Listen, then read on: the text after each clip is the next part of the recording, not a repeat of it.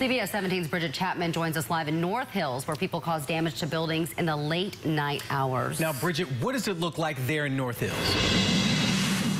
Well, guys, it's not nearly as bad as it is downtown, but several businesses did have to board up windows and doors out here today. And one restaurant, Stir, said that they actually broke several windows last night, went inside and stole alcohol from the bar as well. We also saw a smashed ATM down there. Now, tonight's curfew goes from 8 o'clock until 5 tomorrow morning. It requires people to stay home with the exception of medical emergencies.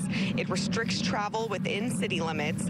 Violators will be charged and fined. Now, the curfew does not apply to medical professionals, public safety workers, hospital workers, military personnel, public transportation personnel, public utilities personnel, and journalists. Now, here in North Hills, they say the damage occurred between 11 o'clock last night and 1 in the morning. So they hope the curfew now in effect will curb this destruction, despite also shortening their business hours.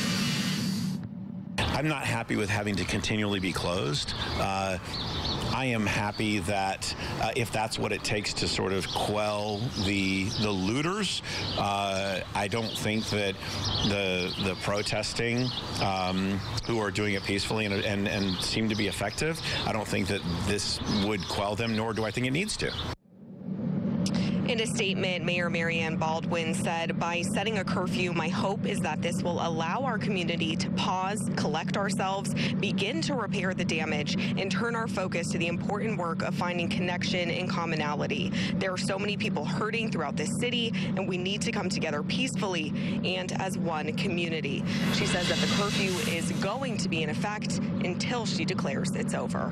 Live in Raleigh, Bridget Chapman, CBS 17 News. Bridget, thank you. And a reminder, all Wake County parks are closing early tonight because of the curfew. Visitors will need to leave before the parks close at 7 tonight, 2 hours before they usually do. They're scheduled to open in the morning at normal time.